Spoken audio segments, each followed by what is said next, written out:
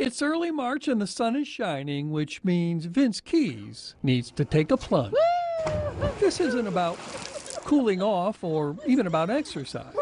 To understand this, you have to go back more than 40 years to when Vince and his wife Brenda had their baby girl, Annie. I'm an OB nurse, so I worked right there in labor and delivery, and when she was born, it was just kind of like a silence in the room. Annie had a condition called epidermolysis bullosa. You know, nobody had any idea what this was. You had a medical education, obviously, but was this even something you'd heard of? Never. It was that rare? Yes. Rare enough that only a few thousand Americans have the disease. I guess growing up in West Virginia, there's only one other person I ever met with it, so it's kind of like I was the only person in the world that had it. And like I said, before social media and things, I kind of was the only person I thought that had it. EB, as it's typically called, produces severe blistering at almost any touch of the skin that then leads to a lot of other more serious complications. But as Annie grew up, there were no treatments. We improvised.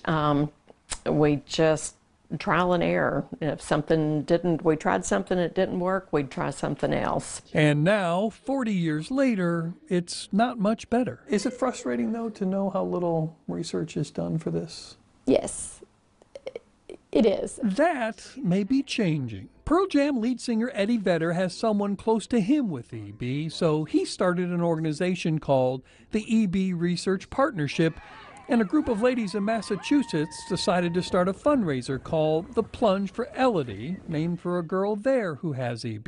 It hurts. And that truly hit home for Annie. He was born that afternoon a little after 12 o'clock. Where's your tractor? When she learned that her one and only child could inherit the condition from her. I wasn't able to see him until about 10 o'clock that night, and I saw that picture before I actually saw him. Doctors soon confirmed that Brooks has EB too. It's a lot to swallow, but I was kind of glad I was out of town when I got that call because I was able to kind of process before I told my husband. But he just said if that's the worst thing that happens, we're pretty lucky. He's a live wire.